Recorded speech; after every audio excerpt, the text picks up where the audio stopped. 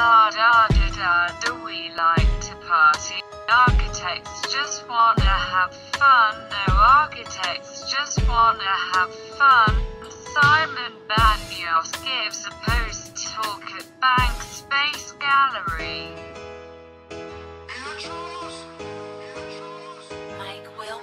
I do not like pixel style, although very popular retro now. I really like the color of the sky, but the tube, too bright green. I do not really like the way the clouds, but mushrooms are also good. I've seen this work, the artist. I like these colors, but look at the pictures, I would think some of these strange space. In other words, the color I like. But when they are combined in this way together, I am not so fond of. But I think when I was standing inside the room, maybe I'll change my mind. After all, image and reality is still a big gap.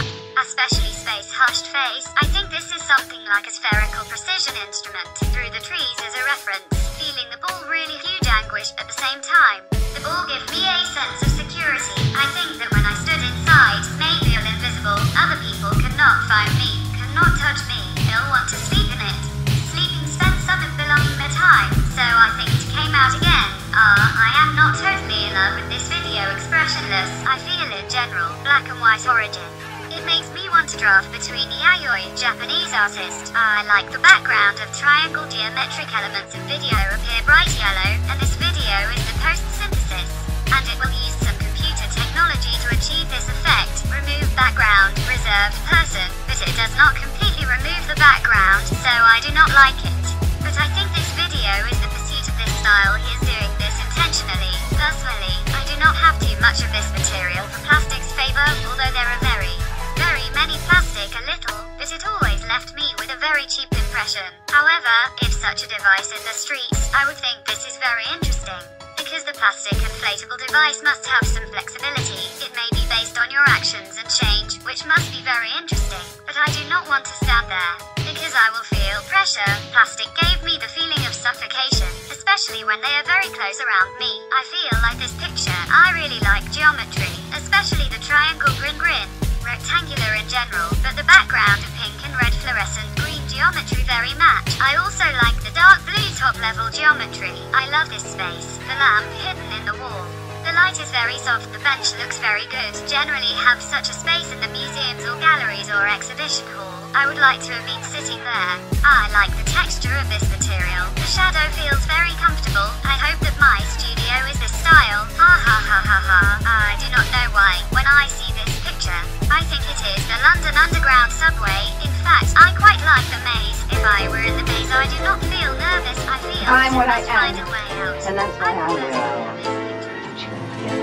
The reason that I am who I am and where I am is because I make everything my business. I have a reputation that is unpredictable, deep.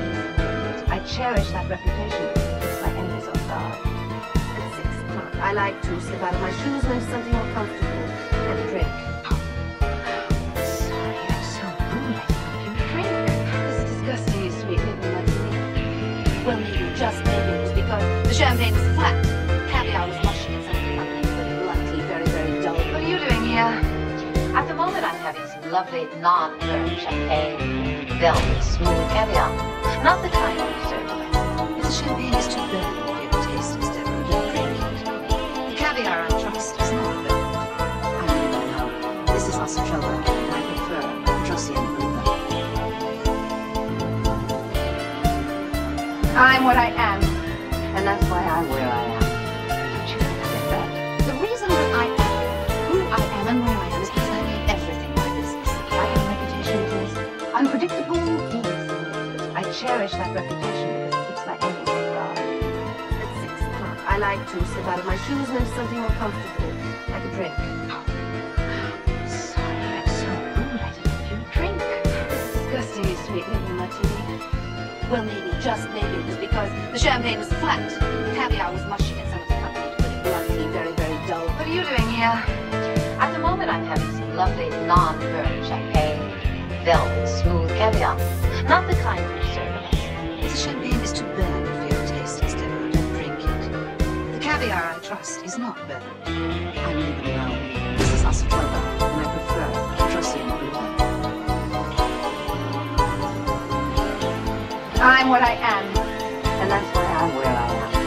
Don't you get that? The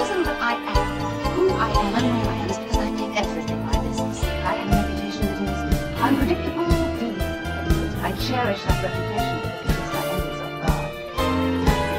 I like to slip out of my shoes and into something more comfortable. And drink. Sorry, I'm so rude. I don't know if you drink. This is disgustingly sweet. Maybe that's me. Just maybe it's because the champagne is flat. Caviar was much shaken. Blood tea, very, very dull. What are you doing here? At the moment I'm having some lovely non-burnt champagne, velvet, smooth caviar. Not the kind you serve us. If the champagne is too burnt for your taste, Deborah, don't drink it. The caviar, I trust, is not burnt. I really know. This is Ostrova, and I prefer Petrosian Brie. I'm what I am, and that's why I'm where I am. Forget that. Smiling face, winking face, smiley face. Smile, open mouth, smile, throwing kisses, kissing tongue out, yuck, flushed grin, pensive face, unamused, relieved face, disappointed, good, crying, tears, joy, loudly crying, sleepy few, rushed face, cold sweat, weary, tired, fearful face, angry, pouting look of triumph, confounded face, open mouth, smile, face with mask, dizzy, astonished face, hip smirk.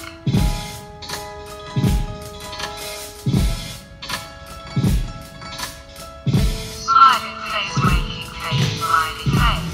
Smile, open mouth, smile, throwing kisses, kissing tongue out, yuck, flushed grin, pensive face, unamused, relieved face, disappointed, good, crying, tears, joy, loudly crying, sleepy few, rushed face, cold sweat, weary, tired, fearful face, angry, pouting look of triumph, confounded face, open mouth, smile, face with mask, dizzy, astonished face, hip smirk.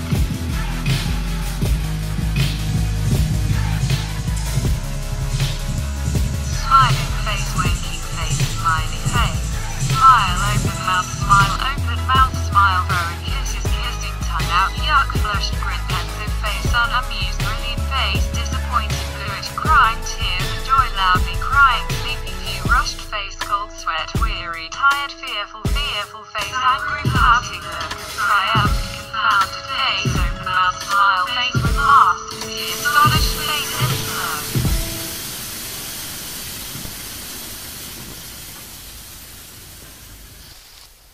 Mia Tang, two typical foreign citizens of London, try to shape our ID in this unfamiliar environment, interacting with it. The concrete structures of the buildings and the intangible structures of the English language affect equally our emotional and behavioral patterns in a mutual codependent relationship. The process I followed to insert our emotional mapping of London in this dystopia was the following. I sent chunk material that represent my image of the city through different means of expression, from Gwen Stefani's video to Bill Viola's works. Adapting Wittgenstein's theory about how language shapes our way of thinking, I thought the perfect way to obtain genuine and raw answers from her was to start a conversation at her mother language. So, reflecting on the mental photographs we took during our journeys in the city, we discussed about space, colors, volumes, the relationship between light and shadow, and between body and space. What was considered to be the second step, I Google translated her answers in order to overpass the linguistic barriers that blocked our intercultural dialogue. But this additional mediator is inadequate and misleading. So in this way, I surrendered to the given fact that some things are meant to be lost in translation or lost in Google Translation. The result of that conversation was this dystopia, or in other words, a digital heterotopia. As my relationship with the city and the citizens continues, this digital city will be infinitely accumulating in time and cyberspace. So, about the city, the citizens, and the experience. Who are we, the citizens? Who are we if not the fictitious, complex personas we create on Facebook, Instagram, and Twitter? Our ID floats in the web too, being distorted, deconstructed, and reconstructed every time we click on another website. We are photoshopped, gender-fluid, hybrid Super Marios, princes and princesses. fragmented pieces constituted by a myriad of ideas that repose in the cyber world are missing dreams, exaggerated characteristics and quirks. We are what we click, we are becoming what results from that clicking, and we are growing up as accumulated data and pixels. Now about the city. What is the city if not its own citizens? And who are the citizens if not the reflection of the city in which they live? We are crossing that threshold where, whilst we have already overcome our natural origins, we are about to leave our concrete nature behind for the digital one. I'm interested in investigating the transition of the experience when the terms of this dialogue, the city and the citizens, are transferred to their cyber substitutes, the Web 2 and the Facebook personas, of course. Can we talk about a cyber phenomenology then? As an architect or someone that molds space, I notice these traumatic chains where architecture and space are about to be experienced only through renders, as 90% of the architectural production are beautiful realistic renders placed in this digital Valhalla of lost proposals once the competition ends. And the experiential drawing of Etienne Boulez cenotaph for Newton is more in tune than ever. We experience space through pixels then. If psychogeography is the study of the specific effects of the geographical environment on the emotions and behavior of individuals, how the digital city can affect our fictitious personas' emotions, and how can this affect the physical city? Can we talk about digital psychogeography? So about this post, as I call it, talk. This post talk that resembles to a fractal constitutes an experiment actually. It is unwrapped into the physical and digital world like a Möbius strip. Me and Chang's dialogue about London took place in the cyber neighborhood where, like in Friedrich's painting with a girl standing at the window, we opened our Facebook windows and started talking. The output of this dialogue was filtered through the Google Translator and then translated into digital volumes in a 3D architectural software. By recording the process of this landscape's construction, I wanted to capture the transition of the city while the dialogue was under development, and this construction is taking place outside the window of this software's frame, with the toolbar, the menu, etc. In the same way as I look outside my window at King's Cross constructing area. The digital excavators, dozers and cranes were the tools of the software that I used actually. So by projecting this digital environment on the walls of the Bank Space Gallery, I inserted into the physical world again. It's the digital interpretation of London projected on the actual physical city. As no space is neutral but haunted by memories that inhabitants left behind, this certain space has been left with traces of human identity from community interaction. By embodying this project into its walls, I try to change its memories and weave links between me and this concrete body. I touched and felt the walls, the room, the city and the pixels of my Heterotopia, following Sarah Jane Norman's interpretation of haunted spaces as spaces full of memories.